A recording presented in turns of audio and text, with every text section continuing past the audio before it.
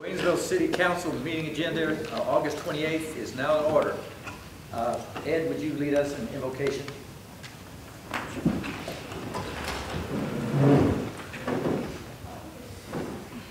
Heavenly Father, we come before you tonight asking your blessings on this council.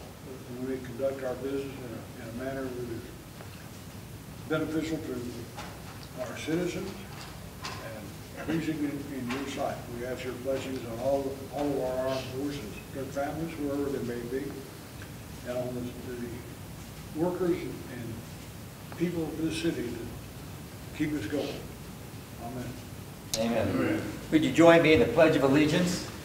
I pledge allegiance to the flag of the United States of America and to the republic for which it stands, one nation, under God, indivisible, with liberty and justice for all. All right, we'll have an open public hearing for the ad valorem tax rate.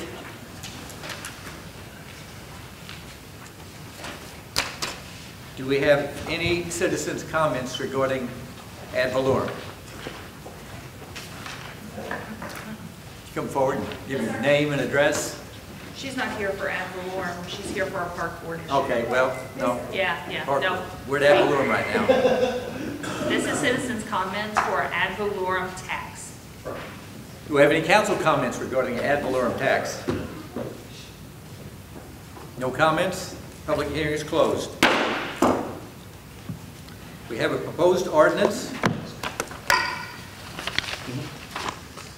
2022-27.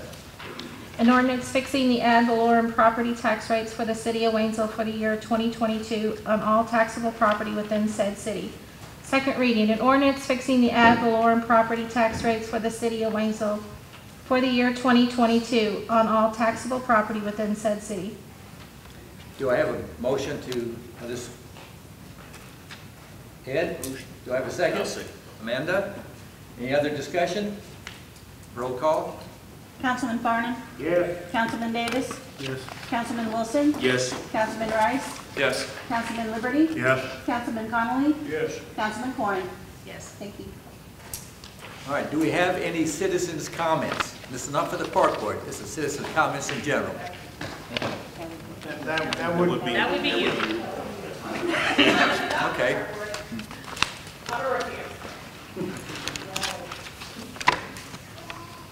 My name is Megan Francisco. You said address? Yes. 21455 Sale Road, Waynesville. I would like to address the City Council about the WSR program. I spoke last week to the Park Board, and I tried to get this to Mr. Doyle yesterday, so I don't know if you've received my letter or not. Do you want to go over the points, or do you want me to read it? Go over the points. Yes, sir. Please. So I've been coaching with WSR for like 3 years, 4 years. My 7-year-old is my only child. And we've been in the program since she was 3 and first could play. And so I've seen it both from as a parent and as a coach. We are currently having a lot of issues with game set scheduling and notifications. And I think something that the city could benefit from would be to use some kind of software like TeamSnap. That way the coach or the coaches can communicate on there, and the games would be evenly distributed. Currently, we are playing sometimes we play teams. This is happening over multiple seasons. We'll play one team like 3 or 4 times, and we might not play another team at all. And some of those games are very lopsided. So if we're playing a team 4 times, that's 4 times one team is going home upset, very upset because it wasn't competitive at all. And then registration. Currently our registration for WSR is all in person. We live in a military community. And I find it highly beneficial. If we did use that software program, we could do online registration, and these military families that are coming in the spring, they can register their player in February when it opens up for soccer. And so right when they get here, they have something where they can, be part of the community and have a team. Team equipment and our equipment changes every year. Like I said, I've been a coach now for I think 4 seasons, and every time I come and pick up my soccer bag, it has different things in it. This year, I received 4 soccer balls and I think 6 cones. So I need to go out and I have to go find a penny or purchase on my dime something for my goalie to wear. You know, my balls were deflated. There's no first aid kit. Every other year there's been a first aid kit. You know, every year it changes. So my thought is, volunteers, let's do a bag inventory before and after the season and make sure that it's all there instead of just haphazardly turning it in each season. We're not sure what we're going to get back. Field lighting and infrastructure. The soccer fields have lights, which works well for us here in the fall. They don't always get turned on, which is frustrating. Sometimes we wait for, he comes out and turns them on, but that's usually 30, sometimes it could be 30 minutes, or if they have a call, then we're left out there without the lights. There's not currently a WSR representative out there to turn on lights. And then we also noticed during baseball did start late this year to numerous reasons, and so we were playing late in the evening. And when it played late in the evening, it would get dark, and the baseball fields currently do not have lights. I've heard that the flood's taking them out. I'm not sure if that's true or not. But the jail lights would come on after our games, and their exterior lights would actually light up our field that would be adequate for our kids to play. So my thought process on that is, I know it's county money versus city money. I don't know how all that works, but possibly teaming up with them, and they turn on their lights 30 minutes earlier so the kids can play ball. And I think that would help out even with some of the soccer fields if they can't fit all the soccer fields down where the actual lights are this fall. And then WSR sport representative, I know Mr. Bales, he works, and this is nothing against Mr. Bales, I have nothing negative against him. I know he works like the typical 9 to 5 or 8 to 4 or whatnot. And so at the evening time when games are being played, and on Saturday mornings when games are being played, nobody from WSR is out there. So a few weeks ago for baseball, we needed baseball plates. Someone called, he did wake up, he said, oh, I just woke up. Unfortunately, they never got out there, so we ended up using parents as the plates. Yes, they're T-balls, so the kids didn't care. But to me, that was a missed opportunity because there was not a representative out there on the field. And it was a kind of a frustration to some of the parents. Because that was, a continued issue. And having a representative out there will help when we do have interactions with parents and coaches, or parents with parents, and then you can actually see what the field, the field's like, or how the refs are doing, or whatnot. And then again, Mr. Bales is just one person that I believe that he's the only one that runs the Facebook page. I don't know if any of you have been to the WSR Facebook page. Sometimes it's professional, sometimes it's not, and I understand that there's a lot of parents who argue with him in the comments and stuff like that. I'm sure that's very frustrating for him to read the negativity posts or whatnot and the frustrations. Social media it's harsh nowadays. That's what people use as their front.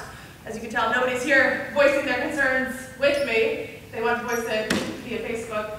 But that often questions get asked on there, and they go unanswered because of it's a weekend or an evening, and it might be pertaining to a game, or that's how he sends out notifications. So for the soccer, the coaches meeting for soccer, an hour and a half prior to the coaches meeting, a post was made. And that's how coaches were supposed to know that they had to be here to pick up their gear. And I think a more adequate time, or texting coaches, or something different. Going back to that scheduling app, maybe you could blast it out to the coaches that have already signed up, and people can be notified or made aware where they need to be so they can donate their time. And then lastly, I would like to invite everyone on the city council to come out to the soccer fields. Talk to parents.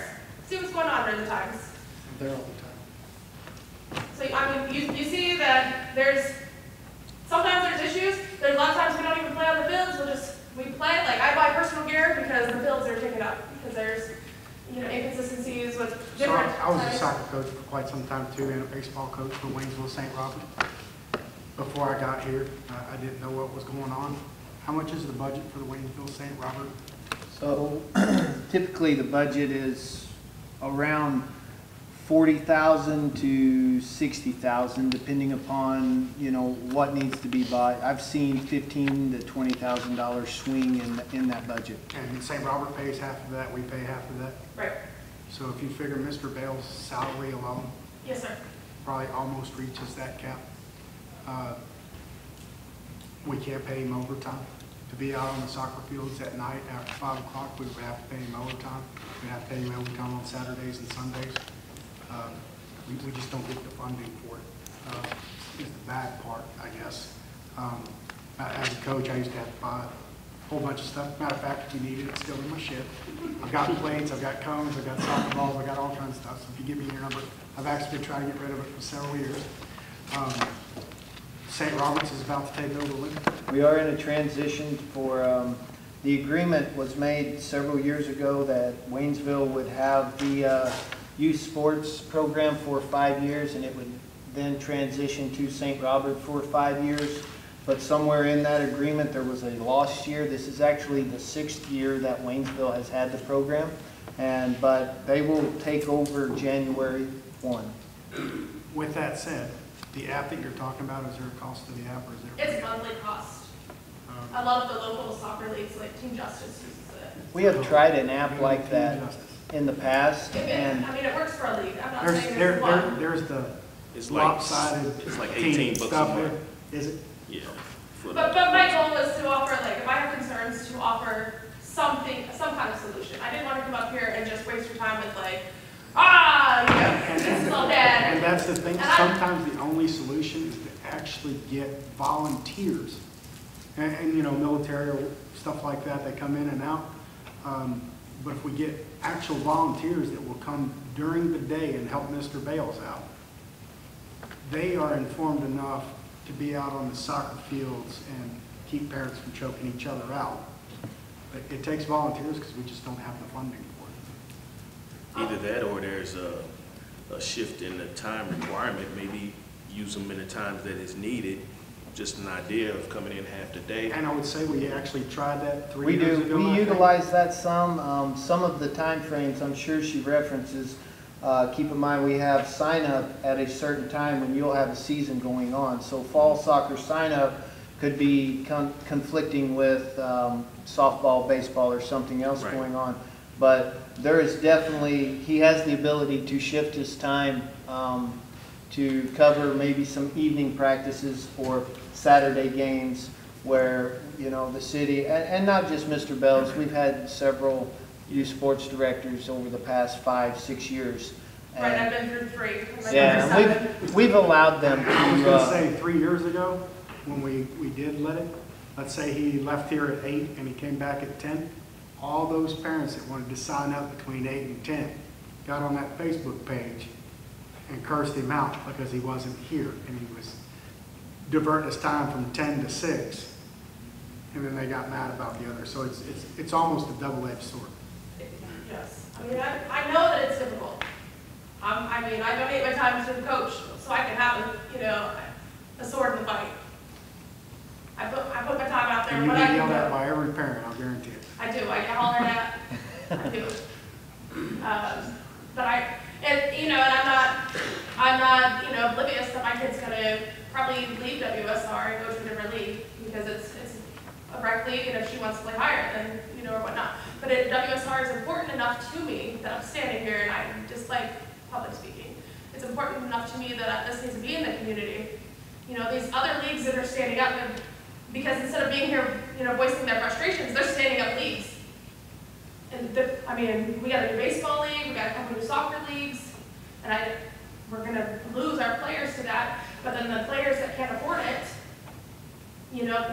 they're gonna lose their ability to have a sports, do some sport to play or the mentorship from a coach. And I strongly believe that's something that our youth needs to have that mentorship. Can I give you my number? Yes, sir.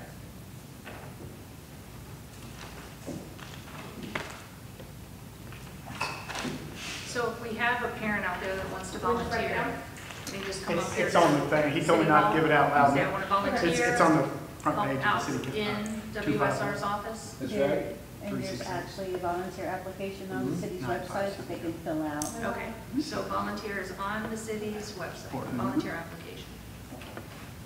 And there's a vetting process with that as well. Yeah. They were just talking about the volunteer applications on the, Yeah, No. on the city website.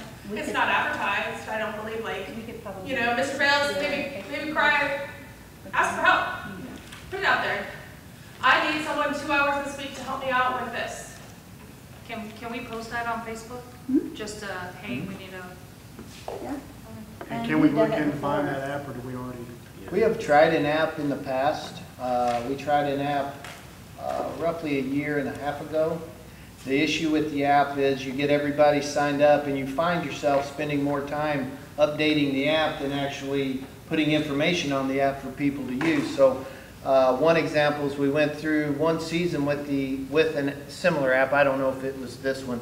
Sombrero, I think. And what happened was we got all the coaches signed up, and then 2 coaches left, and then the parents wanted it, and then we never got it, and then the season was over by the time you had everybody kind of lined in, and it turned out to be a lot of work trying to make sure that the people, and then when your coaches are involved, maybe they got the app and didn't tell the parents, and it really didn't make the job of the youth sports director, it didn't make his job it made it worse. Well, the coach didn't tell us. Well, it's on the app. Well, we want the app. So you end up you don't know who has the app, who doesn't have the app, what coach has told their parents, hey, our practice time was given to us was, 6 to 7 o'clock or whatever the case may be. And it didn't work well our first go on a similar app, maybe not the one that you are, referencing. Whenever I was coaching, I used MailChimp, but it was only for my team. I use Remind for my team because the school uses Remind. So mainly everyone has Remind. But that doesn't help with scheduling, all of U6, U8, U10, and getting those an equal amount of games. The coaches don't sit down at the beginning of the year, like the coaches meeting, and decide to schedule them. No, we are told what it is. And a lot of the scheduling with that, again, with St. Robert coming up, the sports coming up, excluding soccer, which will be winter sports, basketball, volleyball, those schedules are determined by the school district, Waynesville High School, Middle School, East Elementary, Freedom Elementary, depending upon what gym you're able to get and utilize for that sport. That depends upon the schedule that we're allowed to have those facilities. So scheduling some of these are difficult. Waynesville, or St. Robert has one baseball / softball field that we have tried to schedule as well. So coordination of the facilities, other than soccer, and the reason I say that is all the soccer games are in Waynesville. And practices are all hosted in Right. Waynesville. St. Robert doesn't provide fields for that sport. I did ask to use the St. Robert field, and I said I could, and then their city council saw us out there, and they were like, "You have to leave. You can't be on here." So I think it would be better, advantageous to have. If you're in charge of it that year, why aren't they in charge of that field also? Why can't it be part of the program? Good questions. Wish we could be answer that one. we've been asking that question. I mean, it would make our season go a little smoother because that one's not in the flood zone. We could at least get some games through there, and how many soccer fields we can put in that outfield if they're not currently playing softball on it. So, that's all the questions or the comments I have. You did a great job. Yeah. Congratulations. Hey, before If I you could- leave, I would like to commend you to everybody in the council and those watching on TV, that you have brought problems to the council, but you've also brought us some ideas and solutions, and that's rare. Most of the time, we just hear the problem that they're having, and they haven't thought through a way to, work through the issue or solution to the issue. So I appreciate that greatly. Thank you. I was going to add, I heard that there was an open position for an assistant. There will be one posted, and interviews will be set up between both cities, yes. Okay, And one it- thing I it wanted is to a add system. for that is, I know that the city puts it out on their Facebook page and possibly on Indeed. Mhm. Another avenue of approach, Fort Leonard Wood quarterly has a hiring fair, and it's free for employers. Set up a booth, a table that you can do, there's interview rooms there, and it's held on post, and it would be a greater platform for more people to see that there's open positions here in the community. John, Thank you. we have a copy of her letter. I do. I'd like to have a copy of it. Okay. Thank you very much. Thank you. No other citizen comment? There's no special guest presentation? Somebody else. Oh, I'm sorry. Hi. I do apologize, I've never done this before, and I'm It's- also see hard how of easy it hearing, is? so I She can showed you. actually go over a little bit of what Megan's already done. Do you need my name? Name and address. My name is Jamie Irwin. My address is 103 Prospect Street in Waynesville. I am also a soccer coach, and I've noticed a lot of difficulties as well as with scheduling, coaching, and volunteers. I am coaching 3 soccer teams this season alone. This is only my second year of coaching, or my second season of coaching. Last season, U6 wasn't going to get the option to play unless the coaches wound up taking additional teams. We need more volunteers. We need more avenues.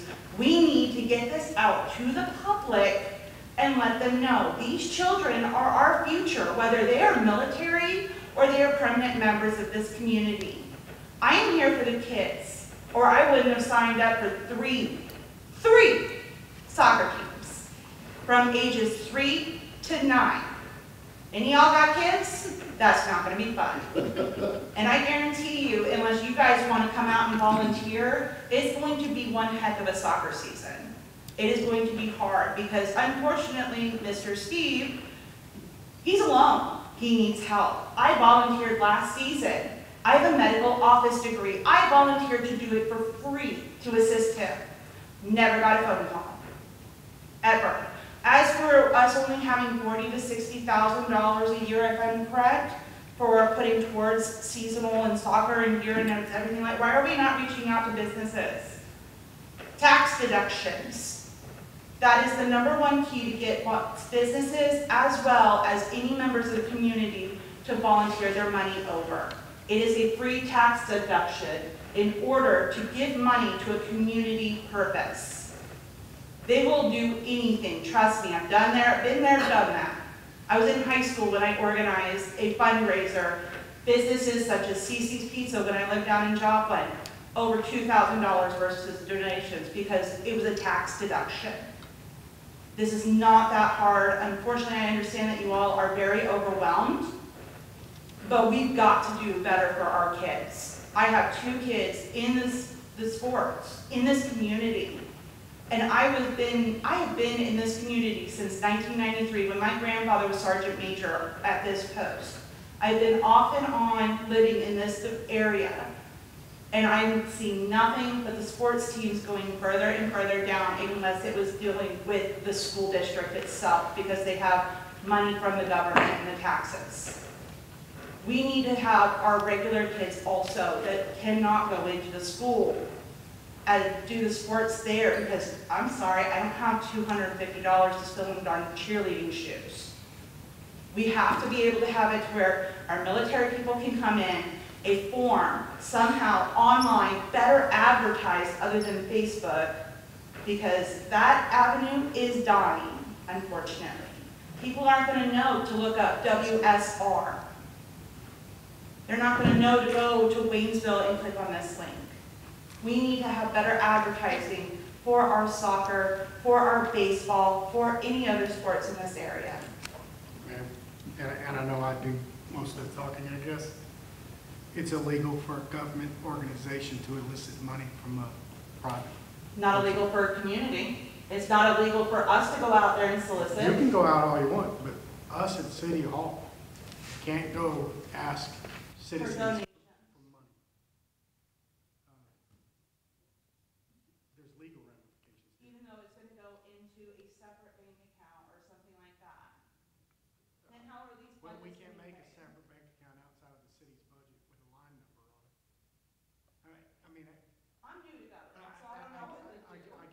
solution and you're aggravated and everything, but it's kind of insulting. I have kids also. I've had 4 kids in this community since 2000, and 1 was the first time I came here as a drill sergeant. For somebody to come in here and tell me that I'm not willing to take care of kids. I do every single thing. When I set up down at that soccer field, I run in that park all the time. So we've tried numerous amounts of things. But when you're talking $40,000 for baseball, soccer, softball, basketball, everything, it's just not a whole lot of money. And if the city could go out and go, I own a company in Waynesville also, right? If they came to me and said, hey, can I get $200? I would give them $200. I'd probably give them $1,000. But then the lawyer sitting there in the back is going to tell somebody that we can't collect money from private citizens outside of a tax, a resolution, or an ordinance. What about getting parents to do a fundraiser or something that have had background checks? Because we've all had our background checks. And I'm going to say, parents can do that. But it's the parents have to do it. The city how can't do we ask get them the to do it. parents to be able to do it and come together, say the coaches, we have, I don't know, what are they called, where basically like a little fair where if they come out, or we do a pledge phone call or something like that. Go ahead, David. You can set up a foundation, 501c3 for profit. You need to get some volunteers. Again, there's always good volunteers to be on that foundation, but they could accept those donations and then spend that money on behalf of the city. But the city itself can't do it, right? Correct. But the city could accept, like if they went ahead and So we set up a sport foundation for the city. like the Friends of Secondary. WSR or something. Okay, so we have a foundation, we set it up, and we make it known, we send out flyers or anything that we can But the city, to the businesses. Would that not work? I'm saying, well, I I don't know, understand maybe this. Nate You can guys have are tied. everything. Our hands are tied on a lot of Yes. things. So when you talk about, 501c, I don't think the city can be a 501c because it's a public entity, right? Well, it's not, But we can accept money from a 501c, but those 501c board members would have to send out the flyers. Those 501c board members and volunteers would have to do it all. If we took Tracy, for instance, that was on the city's payroll at some given time and said, hey, go be on the board of that 501c on the city's time, chances are there's going to be about 15 more taxpayers in here. Ask me why I'm You have paying city players. city employees to run a 501c. So, but parents, for example, parents could do it. So if we decided to set up a foundation going through you, we can have it go out and. I'd be happy to help you. I just want to make one comment. When I sat on the park board, I remember the WSR doing a fundraiser. I remember them selling chocolates because we bought all of that candy. I don't know if anybody remember that, Yeah. but they were doing fundraisers. Okay. And they were collecting money to purchase things. Actually, they came and solicited the certain teams came and asked the park board, because we had some donors that Mr. Beamer purchased basketballs, or he purchased soccer balls whenever they needed. He was one of the board members. So they made the needs known, and we fulfilled those needs. I think that the communication at the park board level, we need to get real good at that. Mm-hmm. And we need to communicate and solve problems at that level, at the park board, because these are simple issues that can be resolved there, because this is not new information. We've always supported the programs, but we have to take it to another level. I just think that maybe there's just a break of communication. I think everybody's effort is there, but maybe just not understanding how things work, because there was a lot of turnover. There's a lot of new people on the park board. Maybe people not knowing the history of how we used to raise those funds. But I think if we all work together, we can resolve the issue. So we And just I need did to. not mean to insult anybody And about. I understand you being here, but I'm very passionate about it. we're volunteers also. We're volunteers. Yes. Nobody gets paid for this except for the mayor, and he doesn't get paid very much. I think it's like $300 $300 a month, right? It's just overwhelming, for somebody to come in. I have 4 kids. I've been here forever. I coached soccer from the time my daughter was on the field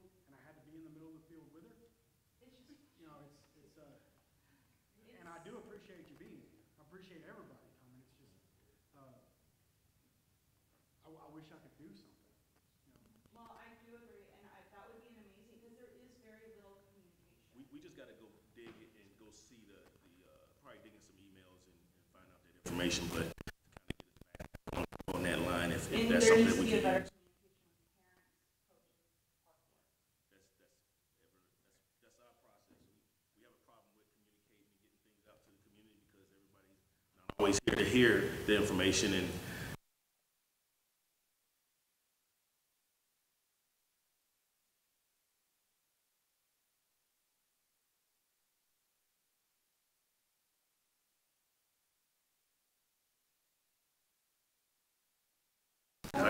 I spent $600. I am, well, I'm blessed to be.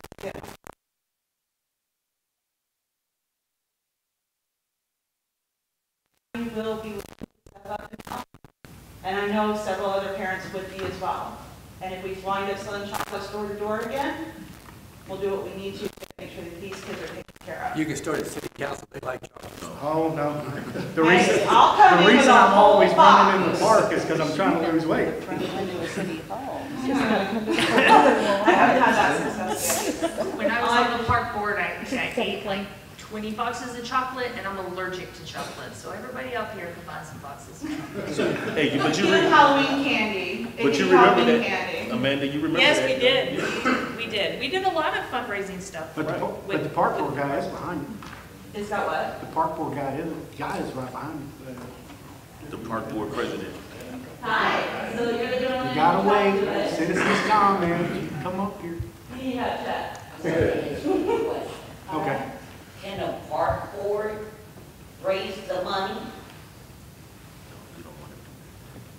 I don't even know if we want to dip our toe into that water. Huh?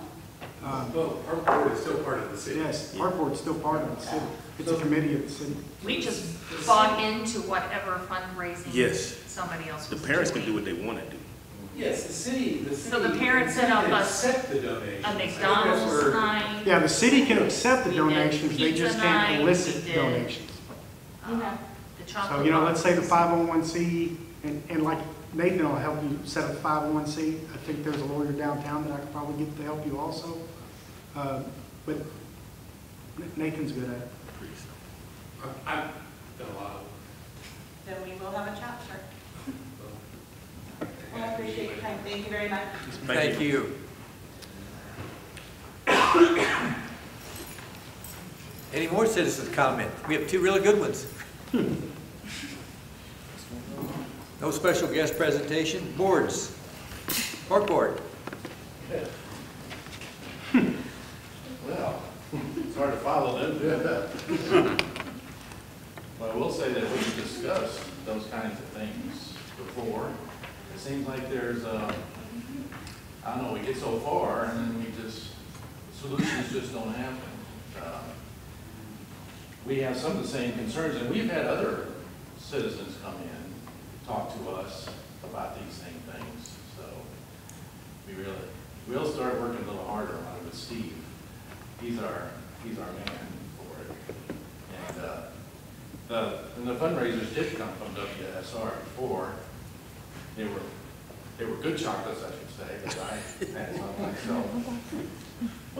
But if there's anything I can think that we can legally do other than that, then let me know. We also, we kind of think more along the lines of improving the park or improving the fields and things like that than we normally do getting in the weeds with the WSR as far as the volunteers and stuff goes. But that's something we can certainly work a little harder on. The park board received last Wednesday, August 11th, we met, we called the order at 6 o'clock. The park board received a certificate of appreciation from Team Justice U.S. Soccer for support of the first annual 3x3 tournament. They also gave awards to businesses in our city, along with the police and firefighters. So we had quite a few people here in the audience last week. And we appreciate that so much. Now, when it comes to the park, the things that we've been thinking about mostly has been things like, we like to see dugouts where the kids could get into when they're not batting or whatever, or outfielding, so the sun gets pretty hot here in the summer. Now we give them a little shade for a little bit. We've also thought about a refreshment stand, also a backboard where businesses could advertise if, and we'll look at the legalities of seeking support, but from them as they do that. We also continue discussing naming a few of the pavilions. I think we're down to about 3 that hasn't been named or have somebody representing it. So we're going to work on that. And we thought about asking the WCC at the high school if they could make the metal signs for us. So give them a job. They're always looking for tasks and jobs to do with the skills they're teaching the teenagers. Rachel Watson, the new director of the Pulaski Master Gardeners, was present for her first meeting. She reported that they were going to work some more and kind of beef up the garden at the RV park. Also, our next scheduled meeting is September the 8th at 6 o'clock, and we adjourn at 7:05. Any questions, Fred? John, I have a question. I think, did we discuss or talk about in the past about some kind of refreshment stand that could be set up down there? Did we run into a particular problem with that? Well, we have in the past and are going to again this time. Our discussion with that was grant opportunities for that type of facility in the park, and these are the same grants that we were able to construct or build our existing restrooms with, that we have located throughout the park.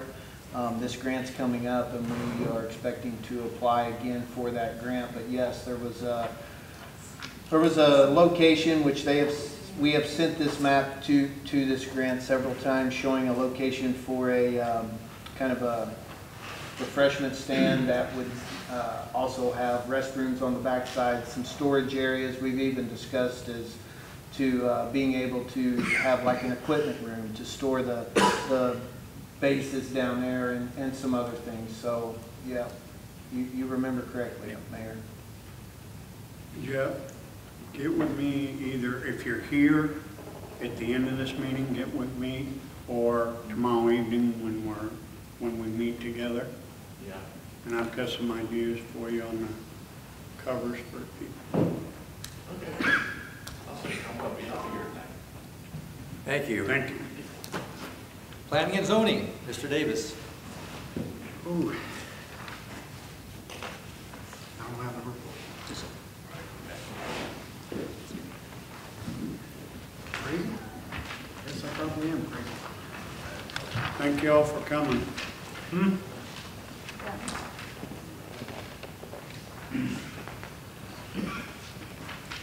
Planning and Zoning Committee was called to order August 9, 2022 at 5:30. The approval of the minutes from June 14th were approved. There was an open public hearing on a conditional use permit. Conditional use permit to allow a 100-foot radio tower to be placed in the R6 school district transportation building located off of Highway F. There were some comments from Erica Kruger-Brown, owns the property. She stated she was looking at the water tower, ambulance. She said there was too many towers up on the hill. We had some discussion and informed her that the one tower was going to go up and the other tower was going to go down next to it. After that, she was in agreement. We closed the public hearing and made a motion to send that to City Council. We also talked about the preliminary plat for Briarpoint Estates 2. Nathan Carmen discussed the plat, provided Angie Gable. She was also here. Twyla asked if the fees had been paid. Nathan said that there was just a preliminary, there were no fees yet. Ms. Dills asked why the road wouldn't go all the way around, and there was a lot, basically. That was explained. Basically, Page Street would still be open. Trudy Dills and Scott Owens would like the builder to consider connecting the road and looping it around, as there are already issues going up and down the hill.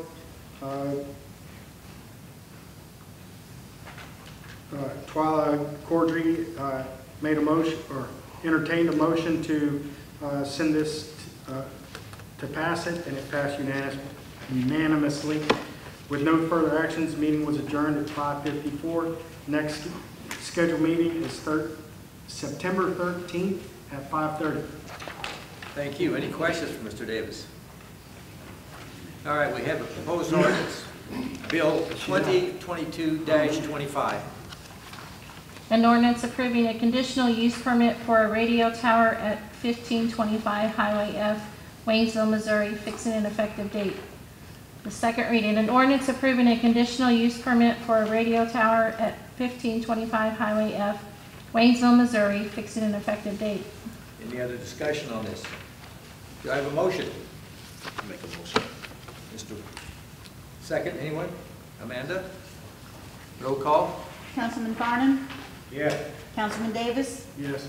Councilman Wilson? Yes. Councilman Rice? Yes. Councilman Liberty? Yes. Councilman Connolly? Yes. Councilman Corn? Yes. Thank you. All right, we have a proposed resolution. Reading, please. Resolution approving a preliminary plat of Phase 2 of Briar Point Estates. Any discussion on that, or do I have a motion? Mr. Liberty, second, anyone? Second. Mr. Rice, any other discussion?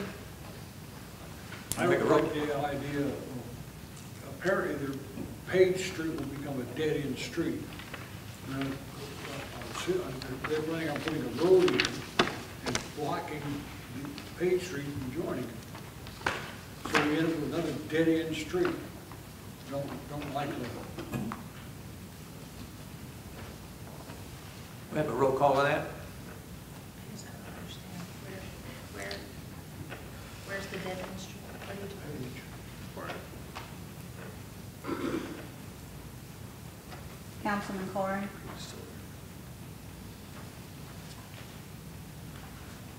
In Briar Point. On, Because isn't Jared a dead end? Jared. No, right here.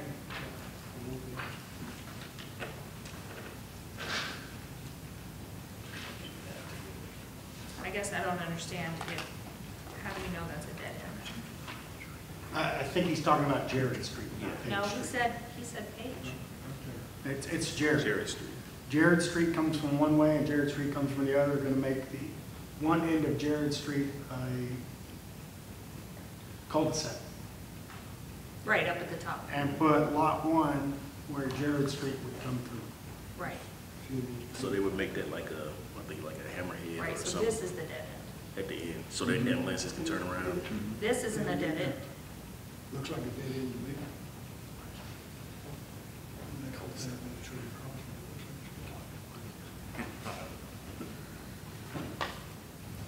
Does that black line mean it's blocked? I think that might just be a mistake. I think that road's coming all the way through to Jared Street. So which street are you referencing? Page Street He's and Jared Street. referencing Page. Page on this shows it goes through. The black line, the dark black line represents Jared Street. The reason Page Street on the south side is not bold is because that's an existing right-of-way. I do notice that on Page Street it is 40 feet wide, which is unusual, but was approved by council back when this was developed. But Page Street on this plat remains open as a through street and would tie into this Jared Street as platted. It's not a, Page Street is not a dead-end street. I've got a question for you, John. Mm-hmm. Is this developer, does he own the land on the other side where we're talking about being dead end that Ed's referring to? Yeah, Ed's referring to right here. Ed's referring to Page. Okay. That's not a dead end. But what I'm getting at, Does this developer own the adjacent properties for future development, is what I'm trying to get to? I believe just on the north side, not on the west or the south of the Briar Point Estates Phase 2. And I'm not sure, he may own some additional lots, but I know that they have really been developed through the last couple years.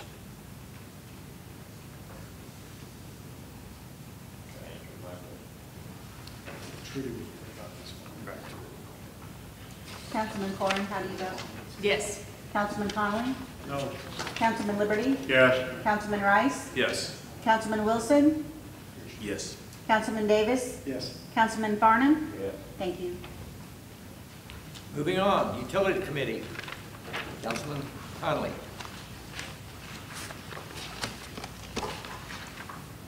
The Utility Committee had its regular meeting on August 2nd. The entire committee was there along with city staff. And two visitors, Randy Brown and Keith Pritchard. The minutes were approved from the previous meeting. We talked about the solid waste sanitation sign-up. And Mr. Doyle gave us presented the committee with a sign-up form / agreement to review, and this form will be hand-delivered to each commercial business in the city of Waynesville. That is in progress as we speak. A deposit in the amount of 1 month's services will be required. And for some of the people, that would be a very large deposit. And so we've agreed to allow them to pay it in payments. They're actually divided into 12 payments and added to their bill each month until it was paid. And of course, they have the option of paying the entire amount up front or making other arrangements. The form needs to be returned to the city no later than August 31st. We also discussed reimbursement of utility deposits, and we actually ended up tabling the matter. We'll look at it later. Mr. Doyle provided us with a copy of the letter that has been mailed to the sewer district about our rate increases, and also a certified mail, and we had to return receipt. The Verizon wireless tower. Mr. Doyle presented the committee information about the Verizon wireless tower that was vetoed in June by the mayor at City Council. And a copy of the Missouri Rise statutes 77.270. We were informed that according to statute, that the statute provides should the mayor neglect or refuse to sign any ordinance and return the same with his objections in writing at the next regular meeting of the council, the same shall become law without his signature. And since it was not done, the Verizon tower will be built. And department updates. Mr. Sheldon said his department had 2 outages, two street lights, 4 trees, 10 miscellaneous, 5 new services, 1 net metering, and 2 fixed charges for the month of July. Major highlights for July include continued work on La Vista, extending the primary in the park, setting a new transformer, started back to work on the feeder lines, B to C tie, and the GIS data collection of our electrical system. They have 2 feeders completed and half of the third one. Single-phase reclosers saved 7 power outages in the month of July. Donnie Beal stated that the wastewater department had 8 new meters installed. We repaired 3 water leaks. Put in a new 3-inch water meter at the admin building. Fixed the hydrant, or repaired the hydrant, reinstalled the hydrant, however you want to put it, in downtown area. Had 2 sewer backups. DNR inspection was set for the following Tuesday. That's every 3 years. And having no further business, we closed at 4:15. Any questions for Mr. Conley? Economic Development, Councilman Rice. Yes, the meeting was called to order at 5 p.m. There were no citizens' comments. Mr. Randy Brown was present as a guest. The minutes were approved for July 5th's meeting. We discussed the business spotlight, which for August is MMI Plumbing and Excavation. We also discussed new businesses in Waynesville, the Smile Nutrition, which is located inside Phelps Health. We also talked about Endlessly Blessed Boutique, which is located at the Ruby Plaza. We also discussed Amazon Distribution Partnership Program. It's 20 Waynesville businesses were sent in for referral. It's a great program for small businesses. Doug Potts put together a list of businesses and submitted that to the chamber, and if selected, has a potential to help businesses make $15,000 to $18,000 a year. Basically, it's delivering packages for Amazon within Waynesville. It's a 7-day-a-week job. I think it was 10 to 25 packages, something like that. Also discussed commercial trash services, which the new one begins September 1st, which I just talked about. We discussed hogs and frogs, the emergency services first responders meeting. Mr. Potts discussed the meeting was held already, a lot of law enforcement there. Went over the biking trails grant with Greenway on and off road. It's the Great Rivers Greenway, has a large connection of pine trails in the area, and there's a grant money out there that wants to GIS map all over the trails. Could possibly have some money to make other trails, or our trails, more bike friendly. Went over the special events, several have already happened. National Night Out, movies in the park, the Price Cutter 55th anniversary, which was pretty big. The Route 66 yard sale, which was 2 days, already happened. Then we discussed the Route 66 Hogs and Frogs, which is going off September 23rd to the 25th. The Leapfrog 5K Frog Hill Half Marathon, September 30th. Tadpole 10K, October 1st. The Halloween at the Market, October 29th. The Pumpkin Fest, October 29th as well, 11 to 3 p.m. There was a need for closed session. We entered at 5:17 p.m.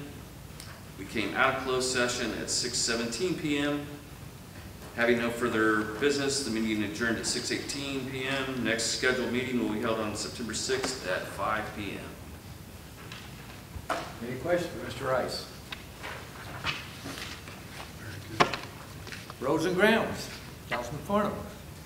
Roads and Grounds met on August 4th at 4:15, which is an earlier time than our normal meeting. The meeting was called to order. We had no citizen comments. We approved the minutes. But then we had a citizen, Sean Fleming, who had reached out to the city in reference to the intersection of Long Drive and Collier Drive. There's a yield sign instead of a stop sign, which was a safety concern. Administrator Doyle stated he could not find the ordinance for the signage on Long Drive, and the yield sign needs to be changed to a stop sign. And I suggested that we post the information on the city website, just so people have a heads up. Project updates. Mr. Doyle discussed the subdivision improvement program. Mesa and La Vista should be asphalted by end of October.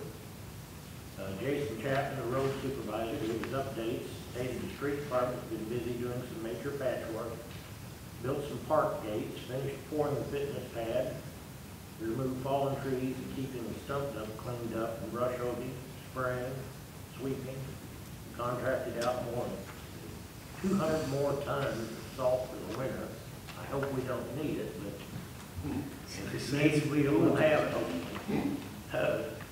Majestic and Pinnacle Streets will have installed electric, sewer, water will be next year, early spring. The other business I brought up, that this past month I had witnessed a couple of people fall, getting out of their vehicles, trying to get up onto the sidewalk in front of the post office.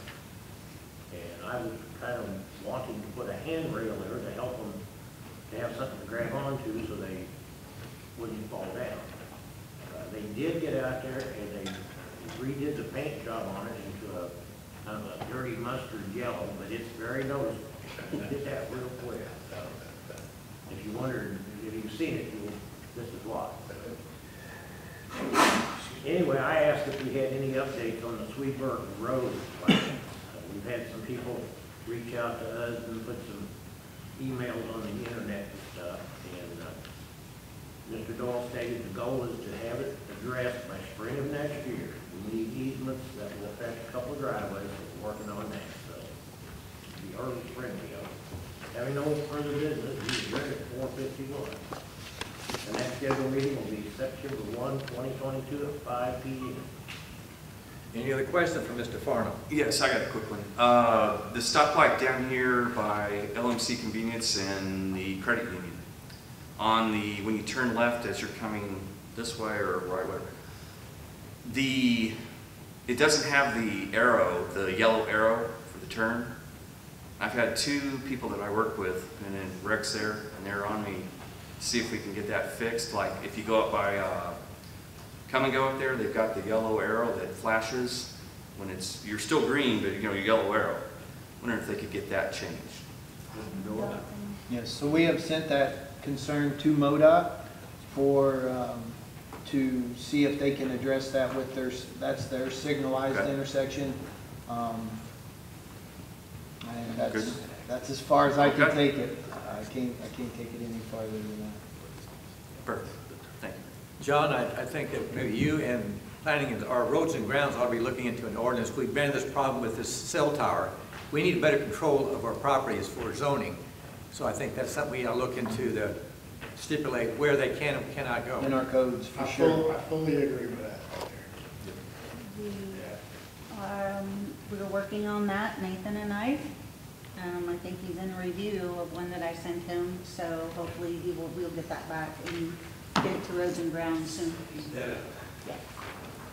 All right, we have a bill number 2022-26. An ordinance approving an agreement between the City of Waynesville and the Missouri Highways and Transportation Commission for transportation alternatives funding, fixing an effective date. Second reading, an ordinance approving an agreement between the City of Waynesville and the Missouri Highways and Transportation Commission for transportation alternatives funding, fixing an effective date. Do I have a motion for this ordinance? Motion. Mr. Liberty, have a second. Mr. Cecil, any discussion? Roll call. Do you want to explain what we're getting with this? Not yet. We will wait until we get Councilman Farnham? Yes. Councilman Davis? Yes. Councilman Wilson? Yes. Councilman Rice? Yes. Councilman Liberty? Yes. Councilman Conley? Yes. Councilman Corn? Yes. Thank you. All right, Police Committee, Councilman Liberty. I'll be brief, Mayor. Oh. All right, so the Emergency Services and Police Committee, we had the meeting on August 4th at 3:30 p.m. We had a quorum. We did have guests from the Emergency Services, our Pulaski County Emergency Services Director, which is Shauna McCullum, and her assistant, Jana Swartz. And we called the meeting to order at 3:30. The minutes were approved from the previous meeting. And the reason for their visit was to help build a relationship. Ms. McCullum has shared a lot of information about what she has envisioned for her purpose and role here to serve our community. So as far as the report itself, she shared some additional training opportunities that we will be partnering with and how we can foster a better relationship between the city and the county when it comes to preparing for events and so forth and so on. The police department updates, Lieutenant Mark Piles, he stated the police department was approved for a grant For ammo, this is a pending grant for soft targets, barricades, and metal barriers. We also discussed special events only, the special events that had to do with the request of police services, which was, of course, the Hogs and Frogs was the only one that was identified at this time of support for the police. And I won't beat a dead horse on that. We already talked about that. All right. So then we went on. We had no further business. The meeting adjourned at 4:16 p.m. The next meeting is scheduled for September 8th, right here at the city at 3:30 p.m. Come out and visit. Any questions for Mr. Wilson? Finance and Human Resources Committee, Councilman Davis. The meeting was called to order at 5 p.m. on August 16th. The quorum was established. There were no citizens' comments. The committee approved the minutes, and the city approved, or the committee approved to pay the city's bills. Cash flow account status, end of year budget review. Committee reviewed the city's cash flow reports, bank account status, and year-to-date budget. The city has completed 58.3% of the fiscal year, with expenses ending at 66% and revenues 57%. The city bank accounts have a total of $5.3 million in restricted funds, reserved funds, and usable monies. There is a mid-year budget review, right? Mm-hmm. The Community Improvement District, pursuant to Section 67.147.4, the Missouri has amended the Westgate Community Improvement District annual report for the fiscal year ended December 31st. Was provided by Gilmore and Bell. The city is required to make this report part of its official records and cause it to be spread upon the records of the city. So it has to be put out. Mid-year adjustments, Mr. Doyle stated the budget adjustments that were approved by City Council in July 2022 are not reflected in this month's budget numbers. The reason is the ordinance has not been signed by the mayor. The budget should reflect the amendments in September 22 when the updates to the ordinance becomes effective without signature. Ad valorem property tax rate. Committee discussed the upcoming public hearing setting valorem tax rate to be held immediately preceding the city council on August 18th. That was already done. Other business, censorship of the mayor. I stated that as of the date, the mayor had not provided the committee with an action plan as required. Articles of impeachment have been drafted and received by the finance committee. The city attorney is preparing a resolution to move forward. Mr. Doyle stated that several day-to-day issues have arisen from the mayor's decision not to sign documents. Some examples include ordinance approved in July regarding the collection of trash deposits from commercial customers, unsigned cemetery deeds that cannot be filed with the county, and ordinance to amend the budget. Mr. Doyle stated that the city clerk, Michelle Brown, has reached out to Mayor Brown on multiple occasions, requesting him to come to City Hall to sign. Committee has asked Ms. Brown to bring an ordinance to the Mayor Brown during the city council meeting. Did we bring that? Yes. Mr. Doyle stated the need for a closed session in accordance with legal and real estate matters. Committee entered into closed session at 5:25. Committee returned to open session and adjourned at 5:50. Next meeting will be held September 8, 2022 at 5 p.m. With this said, there is an update to the censorship of the mayor. The resolution has been written correctly. Yes. And we are looking prospective date right now for a special session of August 29th. Pending any questions? One point. They say they've tried to reach out to me. I have a cell phone. I've got email. I haven't received anything. All right, that's all the point I'm going to make. I'm not going to argue that point, but I went to Michelle's office, and you can see that somebody has read the email. I've never received it. Somebody opened it up. I've never received it. So, I'll bring my iPad and you can look at it. I've never received it. Okay. Mute point. Yes, it is. Waynesville, St. Robert Joint Air, oh, we got a proposed ordinance, bill number 2022-28. An ordinance to establish procedures for disclosure of conflicts of interest to comply with Senate Bill 262, fixing an effective date. Second reading, an ordinance to establish procedures for disclosure of conflicts of interest to comply with Senate Bill 262, fixing an effective date. Do I have a motion? I'll make a motion. Mr. Wilson? Second. Second, Ed? Yep. Mr. Liberty? Goes both sound like police officers. Any discussion? Roll call. Councilman Corn? Yes. Councilman Conley? Yes. Councilman Liberty? Yes. Councilman Rice? Yes. Councilman Wilson? Yes. Councilman Davis? Yes. Councilman Farnum? Yes. Thank you. Waynesville, St. Robert Joint Airport meeting. Mr. Liberty? The meeting was called to order by John Doyle at 3 o'clock, July 26th. Budget was provided to the board, which reflected 58% of the year revenue, tracking at 66%. Expenses tracking at 71%. Motion was made and second, and that was approved. Airport Operations Manager Mike Guy stated the price of jet fuel has gone down. SkyWest Airline update, application from SkyWest Charter for commuter air service authorization. There's been no update provided to us as of yet.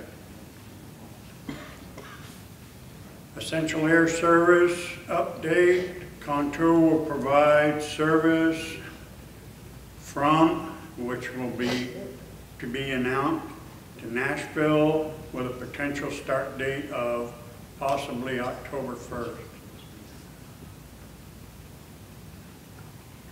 Next following meeting on the terminal will be September 13th at 2 p.m. at Waynesville City Hall. Also went over grant funding. Bob Crane provided update grant funding to be used for the terminal. $3 million from state general revenue funding with no match, and $9 million federal funding with 90%, 10% match. $3 million ATB bill funding with 95% with a 5% match. Also, there has been few issues on certified weather observer. When the equipment goes down, they really don't have anybody right yet to stand it up as far as checking everything out and letting the airline know prospective weather and stuff like that. We have discussed with some certified and very experienced weather technicians, I guess. Observers. Mm-hmm. And that's still under discussion. And nothing further. Next meeting will be the 23rd. Yep, Tuesday the 23rd at St. Robert. At St. Robert. Any further questions for Mr. Liberty? Other business? We'll bring up those ordinances. I'll sign them for you.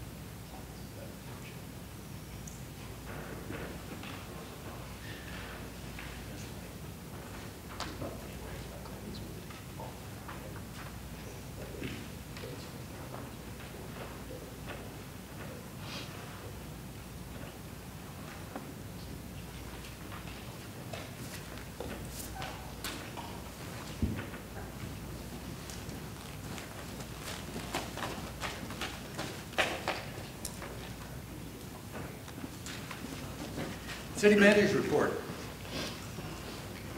I'd like to start with something that's not actually in the report, but there was some interest earlier with youth sports about volunteer applications. These are posted on the website. Volunteer opportunities may be found on the city's website under the community tab. And it is a volunteer, and the form is in there. And if you have any questions, again, you can contact city staff. I would also like to kind of address the TAP grant that you guys have approved. That was a almost $500,000 grant the city was approved for. And it will address or complete a sidewalk project that you guys have done in the past. We'll go from our bridge at the Ruby Doo west to Morgan Street and connect the sidewalks on that side of town. So now, you know, that would be accessible all the way through. I think that, I'd like to thank the staff for their hard work in acquiring that grant.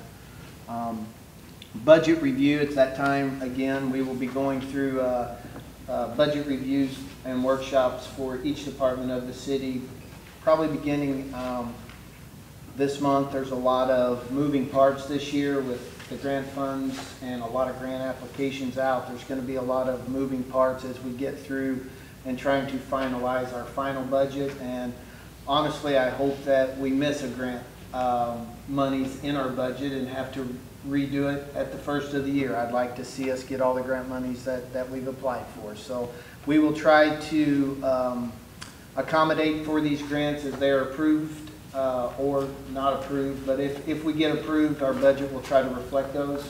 So there'll be a lot of moving parts until these are all evaluated. Again, I would like to also express that the city of Waynesville will be collecting commercial trash beginning September 1, 2022. I know Doug Potts with others have worked very hard to start putting that out, giving those applications out and discussing what that transition is going to look like. And if you've been through our parks lately, you've probably noticed a concrete pad that is set there, poured, and just really set there. With the NFC grant that we had received earlier, actually late last year, we have put that into motion. That pad requires a 28-day cure period prior to construction on the pad. So that time has passed, and we plan to begin or have scheduled to begin work next week, weather permitting. And that's all I have. Council comments. Start with Amanda. Again, thank you for everybody at the city. Thank you for all you do for us. All the hard work that goes on behind the scenes. We might be the volunteer face, but you're the ones who put in all the effort. So thank you very much. And school starts back up Monday. So watch out for the kiddos and watch your speed.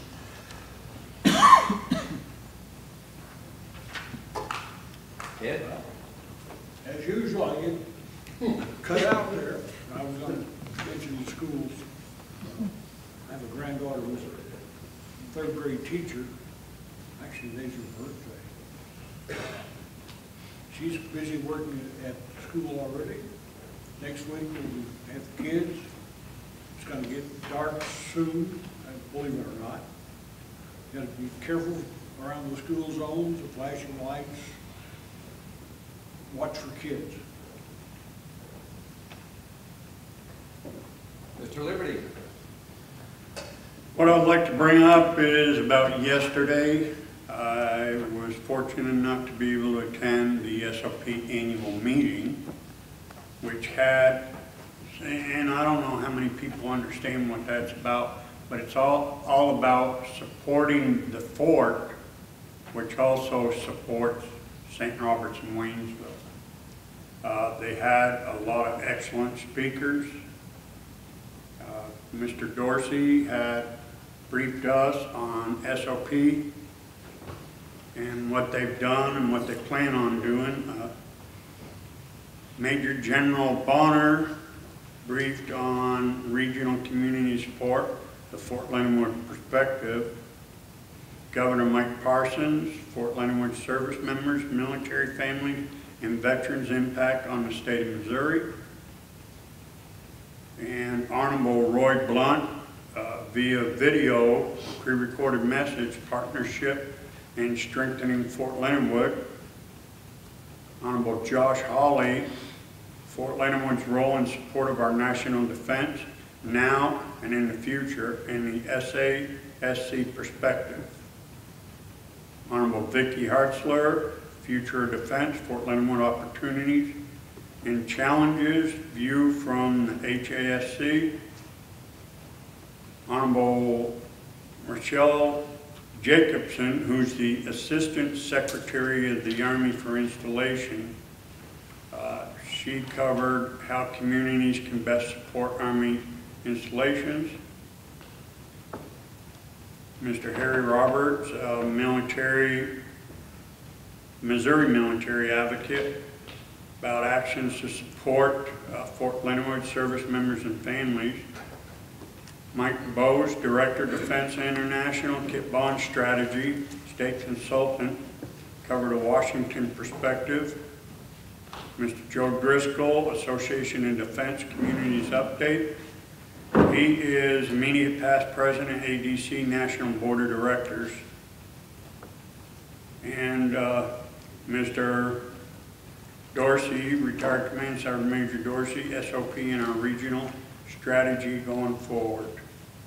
It was excellent. You could learn a lot about what our community and Fort Leonard Wood is doing to continue to thrive and grow. And there's a lot of business opportunities for businesses and such to become members of SOP. That's all I have. Mr. Rice. Yes, I'm encouraged about the citizens' comments. We heard two really good ones tonight. A lot of passion in that. I think you bring it to council and everyone. You get some resolutions that way. Last month we had a good one too. And we just want to wish everyone happy Labor Day and be safe. Mr. Wilson. I was going to say, you know that this community is something special. And the reason why I say that is because I've been to many different communities throughout my military tenure. And as far as a community and the military installation, as Mr. Liberty was talking about, the SOP really communicates that everyone has the same goals. Maybe our priorities are not always the same. And I think that we all have a heart for the growth of this community. And just like tonight when we had the volunteers that were here, expressing their passion about serving this community and putting our best foot forward.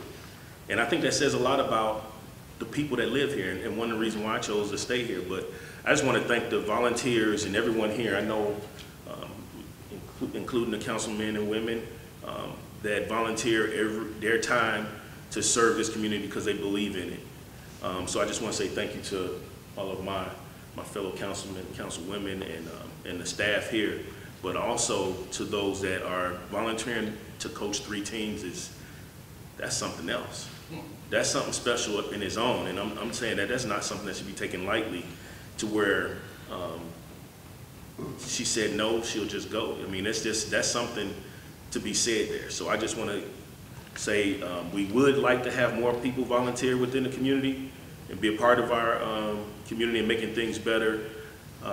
But I also want to say thank you to those that have already done it and continue to do it. That's all I have. Mr. Davis. I would like to reiterate about the volunteers. I know sometimes I come off a little harsh, but there is actually a huge volunteer problem everywhere that you look at. You can look at the city itself. We all volunteer to be on this council, but there's 7 or 8 committees in the city also. Some of those committees don't have enough volunteers and members to open up the committee sometimes. And then you have, like the lady there, She volunteers for 3 soccer teams. Okay? I think people are starting to frown on government and so much stuff these days because of bad taste from political sides and everything else, that they no longer want to volunteer. They no longer want to put their face out there. I'll give you an instance. You know, me, for instance, I've probably been beaten down since March 31st. At least 5 to 10 phone calls a day. So volunteer, and if you want something done, you've got to put yourself out there to do it. You just can't sit back and, you know, wait for somebody to come knock on your door and say, hey, this is done. You got to get out there and you got to press the pavement and do the work to get stuff done. Mr. Farnham. I just want to say, everybody have a safe Labor Day. Enjoy the last little bit of summer. Before you know it, we'll be turning furnaces on. That's a scary thought, the price of fuel we want to do. Thank you for your comments. I do want to point out those 2 ladies that came in. That's probably the best presentation of a citizen coming in to point out a problem without accusing us of too much bad faith. We need to work with them as best we can. And the second thing, I wish everyone could have seen when Senator Josh Hawley spoke, and he spoke for quite a few minutes without any notes. The passion he showed about what he's trying to do for this country is unbelievable. That would have been something that everybody should have seen. We're adjourned.